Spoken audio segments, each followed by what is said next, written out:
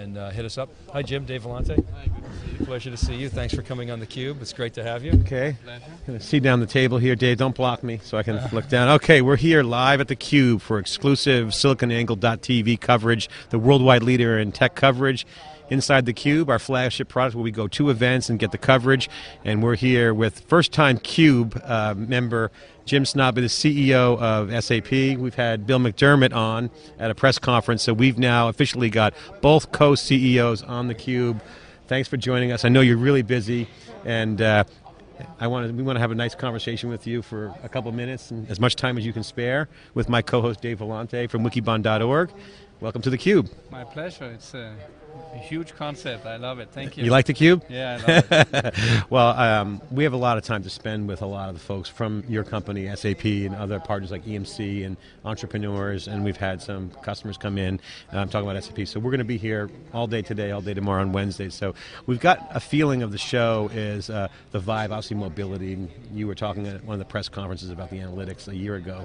How do you feel this year? I mean, do you feel different? You're 1 year in the job as the co-CEO, and you're the product guy making the trains run on the product side. How do you feel? First of all, very confident in the sense that over the last year we got a lot of positive feedback for our innovation strategy. We were very clear in articulating that this is not a time to consolidate, it's a time to innovate. We broke out our innovation strategy in clear categories, and we've been very busy trying to deliver on that, and the feedback has been tremendous. So this year's SAPphire is about more innovation, faster. Okay, well, we've got a long list of questions. We want to respect your time. Our analysis here so far and leading up to here has been the sizzle and the steak, as they say. You know, you got the sizzle and you got the steak, the meat and potatoes behind it. The sizzle is obviously mobility analytics, you know, the in-memory stuff that you're announcing. And the kind of the steak, the meat on the bone, is the SAP's running businesses with some of this new software. And one of the trends coming out of that is two environments. Legacy environments, existing software, most of your customer base, and the clean sheet of paper, the cloud, the big data. We heard from one of your customers who implemented business by design saying, piece of cake, no legacy, clean sheet of paper.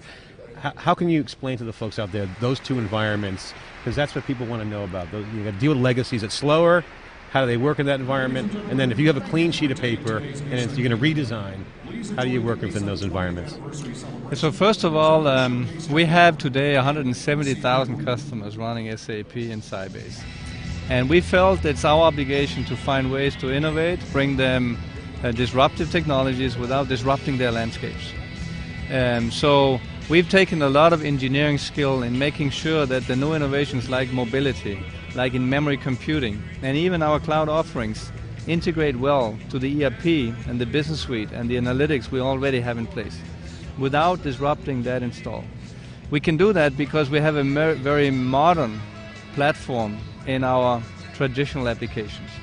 And on top of that, we are, as you said, launching our by design. We did that August last year. We have a tremendous interest here. This is more for small and medium-sized companies who want to start from a blank sheet of paper.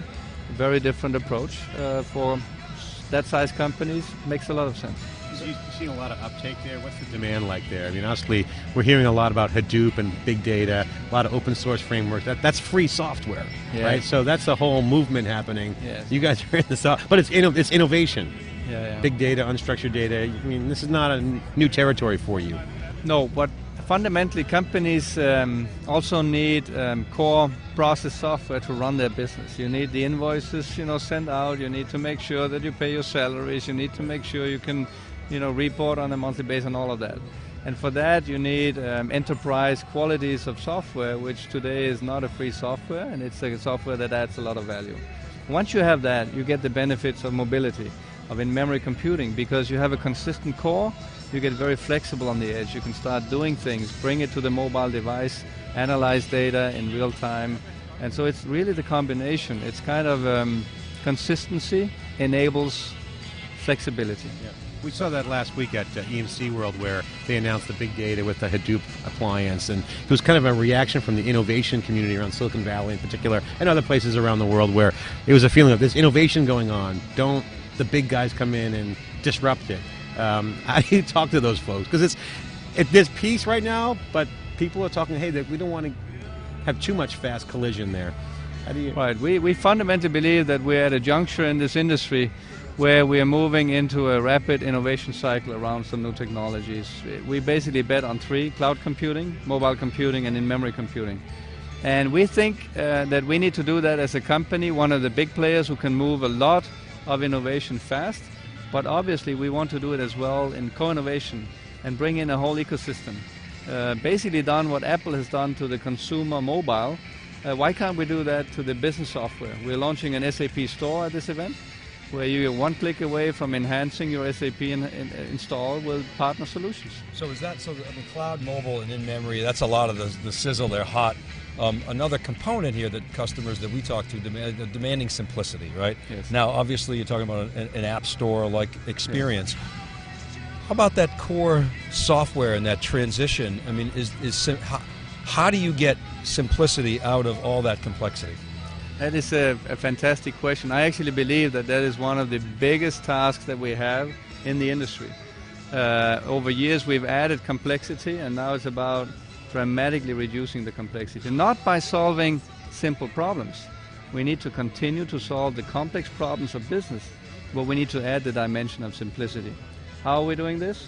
First of all, the on-demand offers you, I consume the software with no install whatsoever.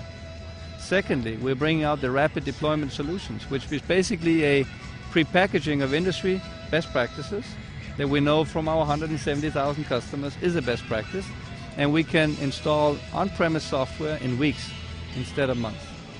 And finally, in-memory computing collapses the hardware infrastructure stack to something very, very simple. And this will not only drive simplification of landscapes, it will drive out a lot of costs on infrastructure in parallel. How about the software innovations with the silicon? Okay, we heard from the on-demand, the by design folks today. He was going to be on stage with an Intel guy.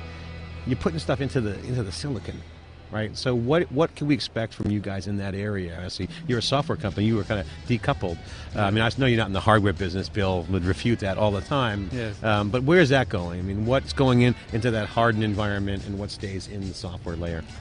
Well, it is because of in-memory computing. You're basically writing data into the RAM, and you need to do that in a way that makes it easy for the powerful parallel processors of the CPU to read the data. That's why we're teaming up with Intel to optimize the way data is stored with the way data can be read and aggregated by the CPU. And that gives us an unbelievable speed at very, very low cost of hardware. So Jim, I know you're tight on time, but last year the big talk was, can this co-CEO thing work? You had the Sybase acquisition. There were a lot of questions about your future. I mean, I feel like SAP's turned the corner. So now that you've turned the corner, what's the future hold? What do you see? What's the telescope say? Well, we have big ambitions. As you know, we've declared a growth strategy based on innovation. We see now innovation cycles going from 15 months down to the 6 months. And in mobile, it's probably more the 6-week cycles. Mm-hmm. We are extremely excited here. We have 2 big pipelines growing faster than we've seen in the past. This is the whole in-memory computing, which will be a profound change to the whole industry, as well as mobility. So our vision of the future is basically a digitized enterprise, where you have mobile devices and sensors in the entire value chain, basically from factory to consumer. On top of that, in-memory computing to make sure you can analyze changes in demand or supply in real time and adapt accordingly. This makes you faster and more predictive than your competition, and therefore more successful. It's a lot of data, John. Yeah, So this in the future scenario, obviously everyone talks about the future, and you wanted to talk about what the future's going to be like in 2015. Today, the news we're reporting on SiliconANGLE, PlayStation Network comes back online, Amazon's EC2 cloud discovered as part of the attack. So there's a public cloud kind of collapse going on. You guys have been criticized by your customers for being kind of slow, but we're hearing you guys do a lot of testing, and in Germany, it's a pretty stringent requirement. So can you just talk about the security and privacy dynamic? Because Pat Gelsinger talked about this at EMC World, that is they work together. You solve the security problem, privacy goes. What's your vision there, and how do you see that evolving and making it more stable cloud? I believe it's one of the key discussions for the cloud. I mean, as long as the cloud is for games and toys, okay. But the moment you put mission critical, processes and data into the cloud, you need a whole different level of enterprise quality. By the way, that's also true for the mobile.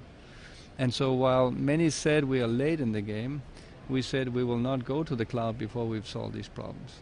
That's why we perfected by design. We were late in launching it, but now we see the value of a next generation cloud in memory-based, mobile capable, secure. That's what we're bringing to the market today. We got a slew of questions to ask. We know you're on a timetable. Got to get back in the game. Glad you stopped by theCUBE where we get in-depth conversation. Thanks for spending the time with us. Appreciate you coming on. Next time, block a half hour off. We can go in-depth. I look forward to that. Co-CEO of SAP Inside theCUBE. We're here live at SAP SAPphire in Orlando, Florida. Thanks for coming in. Appreciate it. Thank you. Thanks. Appreciate it.